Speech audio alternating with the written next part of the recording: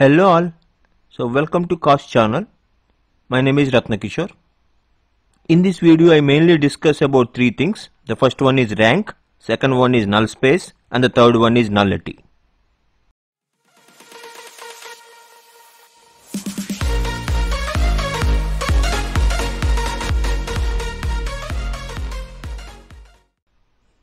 Rank of a matrix.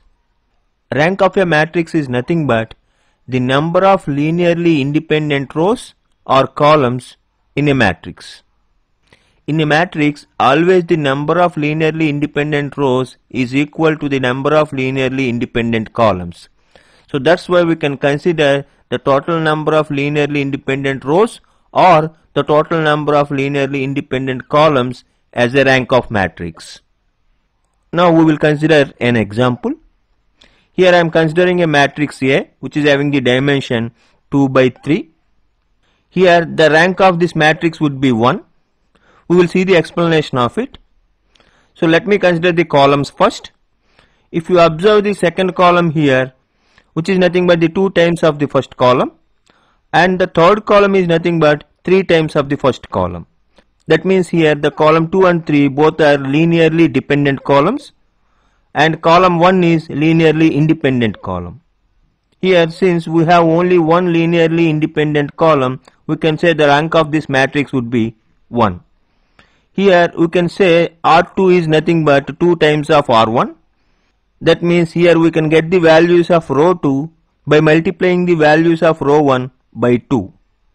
So that means here row 1 is linearly independent row and row 2 is linearly dependent row.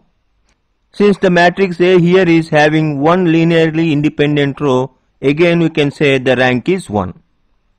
In this way, by finding the number of linearly independent rows or the number of linearly independent columns, we can compute the rank of the matrix. Now we will consider some valid points with respect to the rank. If you take any null matrix, its rank is always 0. And also one more point we need to remember, the rank of the matrix cannot exceed the number of its rows or columns.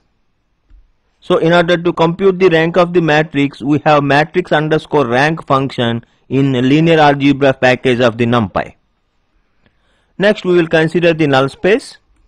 Here the null space is used to identify the total number of linear relationships among all the columns of the matrix.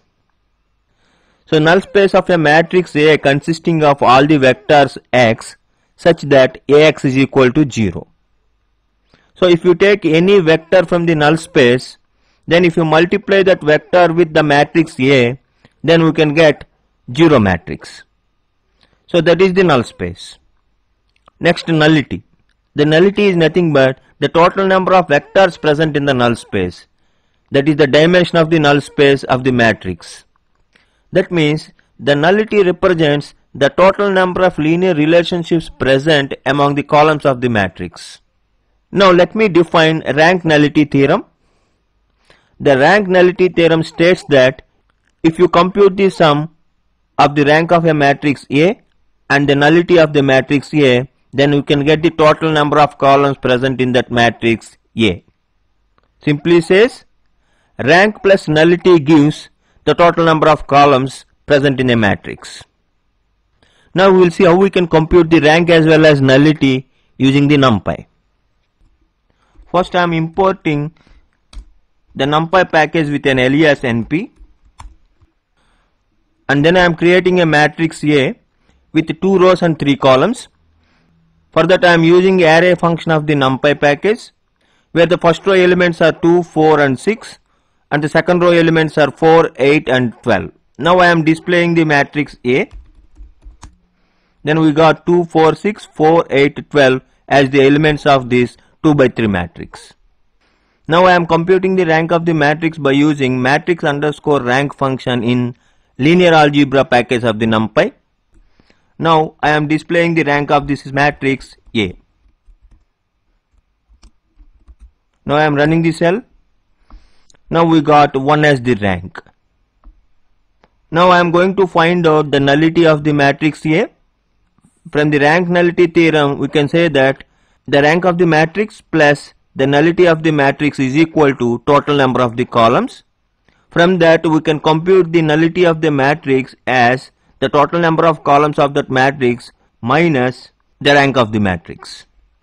First I am going to get the total number of columns of the matrix A.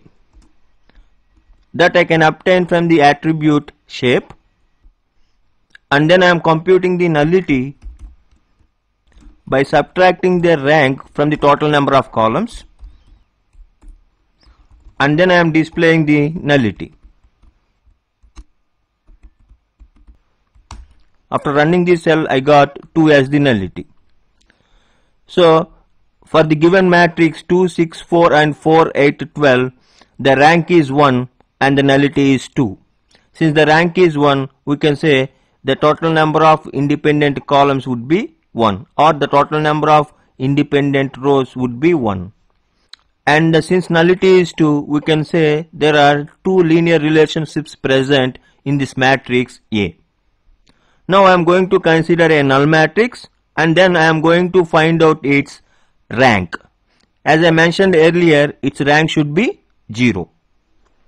Here I am using zeros function in NumPy to get a 3 by 4 matrix with elements zeros into variable n, and then I am going to find out the rank of this particular matrix, and then I am displaying it. Then I got 0 as its rank. So that means here we can say if you take any null matrix, its rank is 0.